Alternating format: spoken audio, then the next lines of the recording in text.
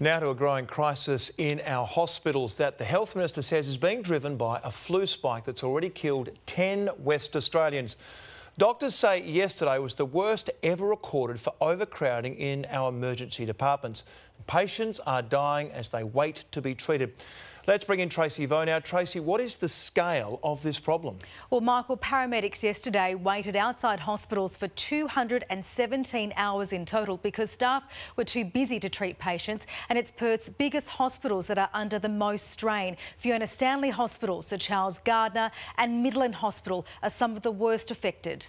Ramping in Western Australia is a crisis. We have seen more ramping in 2019 than we've ever seen before. This ramping is resulting in deaths in our community.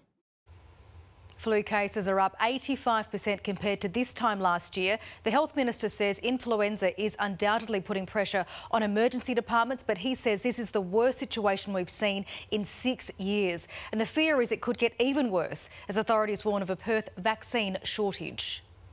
A quick jab is all it takes to ward off a potentially deadly bout of the flu.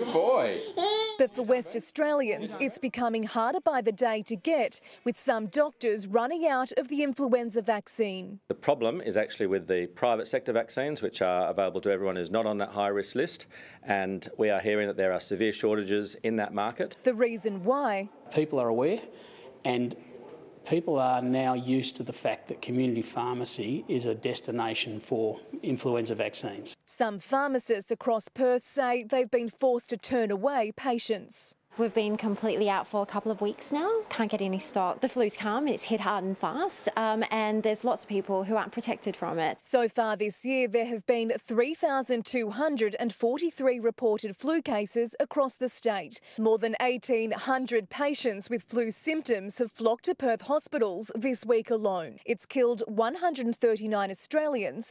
There have been 10 deaths so far in WA. The same time last year, there were 4. And peak flu season is still another 2 months away. But those who get the shot for free need not fear. It's being stockpiled for babies, pregnant women and people over 65. However, we certainly don't want to get to a situation at the end of the season where the government's got vaccine it throws in the bin and hundreds of thousands of West Australians haven't had any access. The advice to patients is to call ahead first and check availability of the flu vaccine, which costs around $30. And the flu crisis is also putting a strain on the state's blood bank. Cassandra Bain, there's been a serious drop in supply.